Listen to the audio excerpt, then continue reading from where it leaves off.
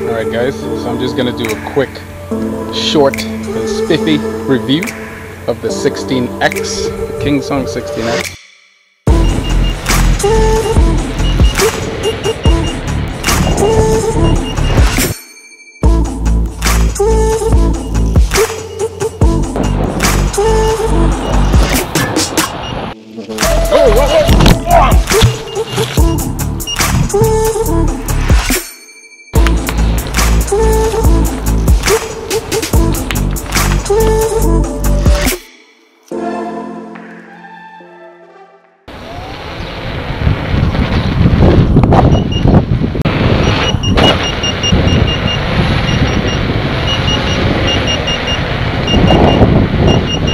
The alarm started going off. I thought I set it wrong or something, but I was already hitting 27 miles an hour. Holy smokes.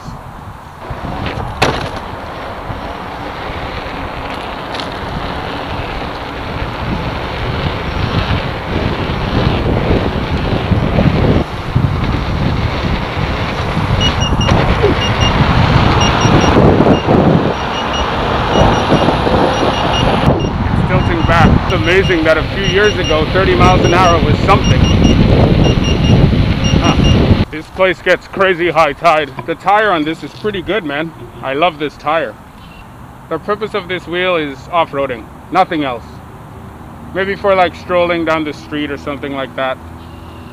But it's just amazing, man, coming from a faster wheel, how you're easily able to reach 27-30 miles an hour. What I like about it is how it tilts back.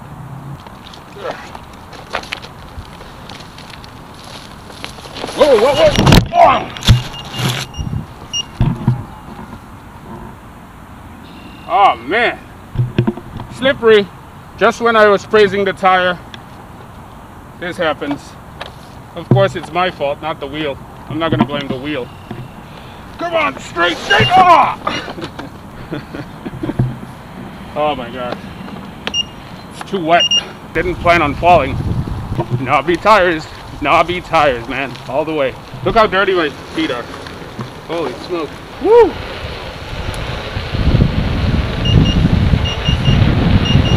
All you hear is beep, beep, beep, beep, beep. Scrape my pedal.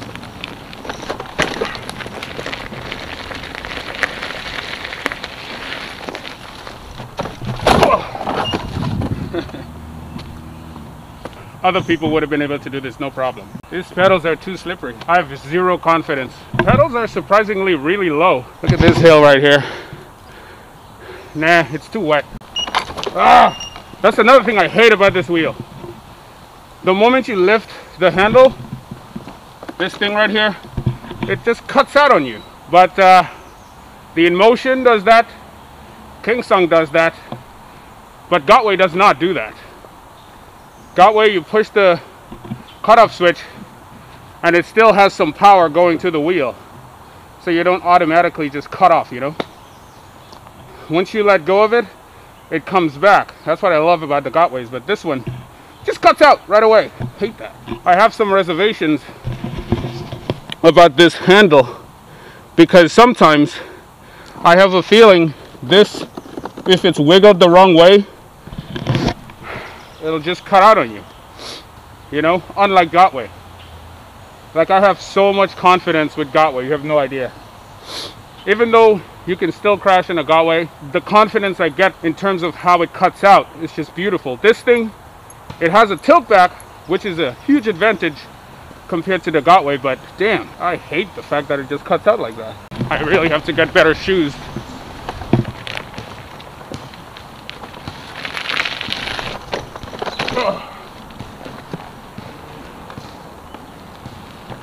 There's a little test there. Oh, shit. I missed it by like an inch. Let's see. I don't want to jump over it, just want to jump on it and then jump off. But overall, the wheel feels beautiful. It really does. If you just stay within the limits, it feels fantastic.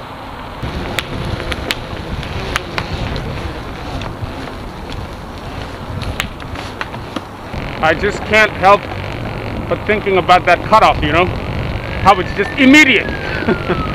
There's no, hey, back off. It's just BAM! Ah! I'm trying to find a hill, but I can't find one. When last did you guys see me ride a sidewalk? Well, I'm on a sidewalk right now. Top speed limit here is 40 miles an hour. This hill looks dry enough, so let's give it a shot.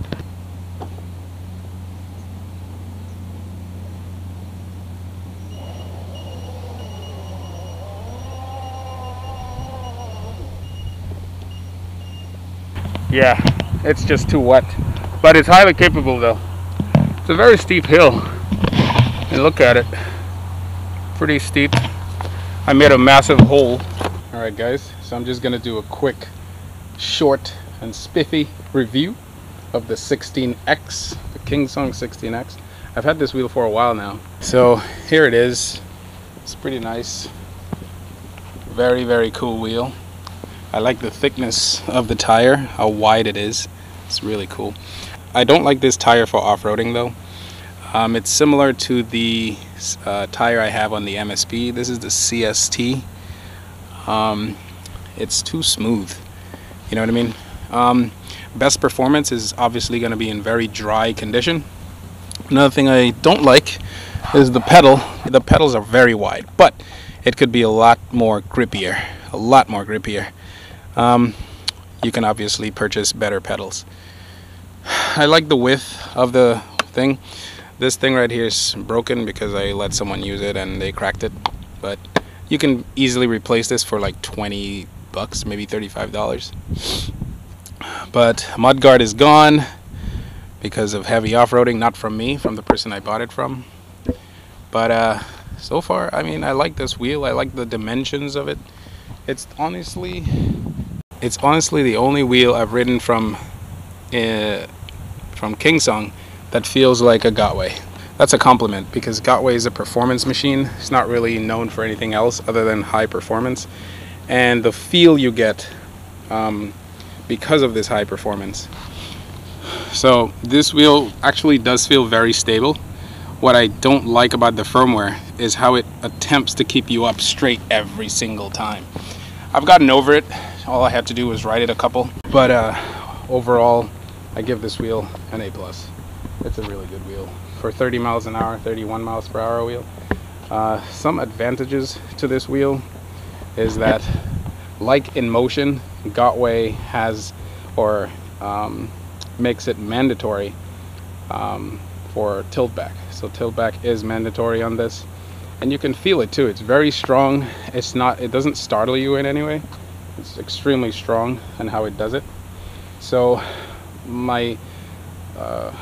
something I don't like about this tilt back feature is that I'm not sure that if while you're riding the tilt back, let's say, because that is the max, right? Let's say you decide to push it a little more, or you hit a bump while you're on the tilt back, will it cut out on you? Because what I've noticed is, if I lift this handle just a little bit, let's lift it up, hold on. If I lift this handle, it just cuts out. You see that? It cuts out right away. There's no buffer causing it to like dip forward or anything like that. Just automatic dip. That is really disheartening for me, because I've grown to love the Gotways, where if you happen to push the cutout switch, it doesn't just cut out. What happens is it dips, and it gives you a little, it probably goes like, I don't know, maybe even 45 degrees, maybe 45 degrees before it actually cuts out. So you have plenty time to back off from a cutout. Whereas this one, immediate. In motion, immediate. But at least they have the tilt back feature. Now Gotway does have a tilt back feature as well, but only up to 30 miles an hour, maybe 31. I've tried it at 33, it never worked, unless I'm using the wrong app, because the Gotway app that I had back then maxed out at 30 miles an hour. EUC World, obviously you can range that up as much as you want. I tried it, didn't work with the EUC World. But these pads I created, I highly recommend pads, obviously. This is not new for many people, but for those of you who don't know, pads are definitely needed for such wheels. You don't really need it if you're just cruising around town or just going down to, going to the store to come back. But if you plan on doing a heavy off-roading or high performance riding, pads, definitely. Not only for torque or anything like that, but just to hold you in place so that you're not too worried about slipping off or anything like that. For example, like I said, these pedals right here, very smooth. I mean, they feel gradey to the touch, but my Gotway is a lot more grippier than that. Plus the type of shoe I'm wearing, as you can see, all the grip is gone, so this is definitely not a good shoe to wear if you plan on doing anything crazy. But also, the speed on this is good for a beginner. It's kind of funny because, well, if you're new to this, then speed might not be a factor for you. But a long time ago, when 30 miles an hour was the top speed, this made sense. And now that I'm riding it at 30 miles an hour coming from a wheel that's much faster, it just feels really slow. It feels really slow, extremely slow. So this is why I wanted to compete against the M Super off-roading, just to see if speed matters. Because off-roading, you get most of your joy with speed and the trail and the experience and the rush. My guess is with this wheel, due to the low speed, it might not be as fun. It just might not be, I don't know. But it's for me and many other people who ride very fast, hearing those beeps all the time at 26, 27 miles an hour is a little disheartening. But yeah, overall, it's just a fantastic wheel. So back here, you have dual ports where you can charge your wheel twice as fast. You have a speaker.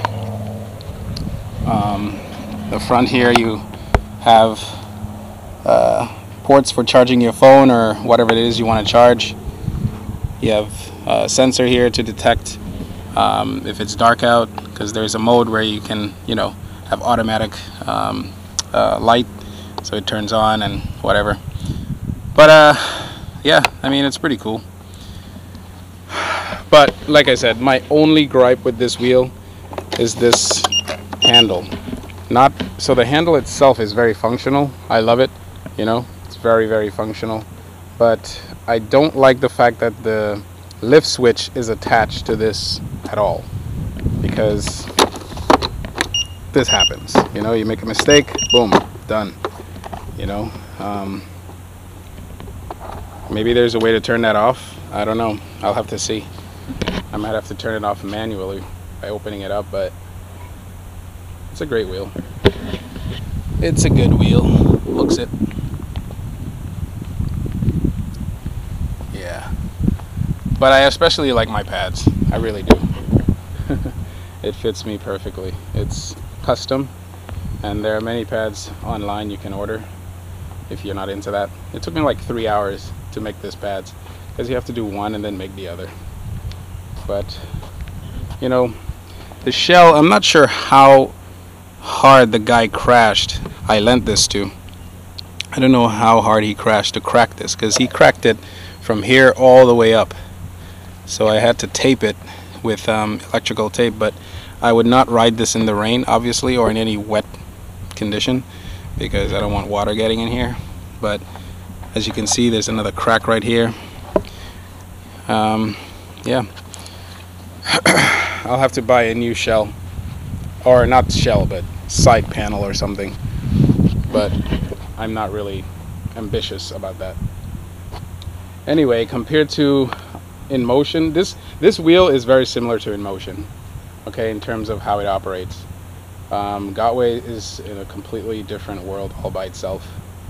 And yeah, I mean, why am I reviewing this wheel? It's pretty old. Well, it's the only wheel I have right now, but also because it's easy to forget that there are older wheels that are still very much viable for today's needs. So you don't need to spend too much money on a V12, for example, if you really don't need to. You can buy one used. like this one. But yeah guys, this is a great wheel. If it's your first wheel, congratulations, because it's really good. Something really good to loan on. Now it is tall compared to the MSX. As you can see, it's not boxy like the MSX, but it is tall. And if you're, like I said, if you're new to this, you'll definitely feel like it's top heavy. But with pads, you can kind of get away with it. You might not, I don't feel any of the top heaviness using this pads. Also, the tire pressure, Gotway's max is 40. This one's 45. So I'd recommend like reducing the pressure a little bit so that you can get rid of some of that wobbles or anything like that, because between the top heaviness and the tire pressure can make for a very bad riding experience if you're not sure how to tune it. So low pressure, if it says 45 and you're light, definitely maybe 10 to 20 psi less than what is recommended or what is spec'd out. But yeah, it's a good wheel. But I don't have as much confidence as I do on the Gotway. I think it's because I'm so used to Gotways. Like every wheel I've had for my purposes has been Gotway. In Motion was my first wheel that I started with, the V5F.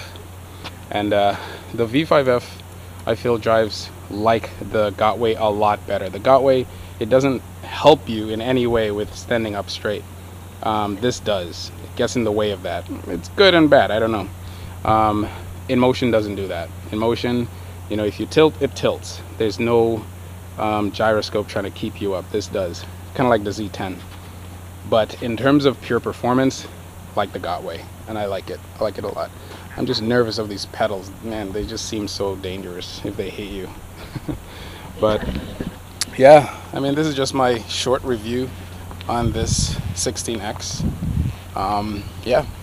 Also, I think it's a 2000 watt motor. Anyway, I'll have to look that up. But it's more powerful than the current off-roading suspension Kingsong wheel, the KS18S or something like that. Yeah, it's a lot more powerful than that wheel. So if you were to choose between this wheel and the KS18S, I would recommend this wheel. Why? Because you're not really going to need suspension more than you need power. Power is essential for keeping you upright in case of tough situations like climbing crazy hills, jumping rocks, all kinds of stuff. Suspension will give you a good comfort, but in terms of like being stable and being safe, you need the torque, you need the motor power. So if you are deciding between the two, most people would probably go with the 18S because of the looks. It looks a lot better. It also has less range. This has a lot more range. So I've said in the past that the 18S was a concept that Kingsong wanted to prove to people that it's possible to have a wheel with suspension. But honestly, oh gosh, oh. Woo! Honestly, they did a really good job with this particular wheel, and I don't know why. Well, they have their reasons, but they did an amazing job with this wheel. This is a 1554 1600 rounded out watt-hour battery pack, and it throttles at a little bit less than 50%. This is something that is known between In Motion and Kingsong. Gotway doesn't do that, but I think depending on the firmware you have, you can ride at a higher speed, 30 miles an hour, 28 miles an hour, if you have the right firmware, up down to like, I don't know, maybe 40 something percent, I don't know. But you can check the electric unicycle forums for that. Anyway, it's a nice wheel. I like the look. I like the look a lot, and the materials they use is pretty good. Every wheel is plastic, but this just feels like a much more solid plastic. And right here is some type of rubberized material, makes it feel really good, really strong. The front as well, there's rubber material right here, rubber material right here, and the back as well. And you have tail lights right here. So if you're on the side, let me see if I can stop it. Yep, there you go. Got some brake lights. But yeah, it's a pretty good wheel. Highly recommended for new riders. I highly recommend it for new riders. And it's a no-brainer between the 18S and the 16X. This is definitely my recommendation. It just feels solid. Yeah, the body panels on the KS18S is no good. This is solid, you know. So anyway, guys, take it easy. I hope you make a good choice if this is your first electric unicycle. So for new people, like I said, the 16X is a really good wheel if it's your first wheel. So peace out.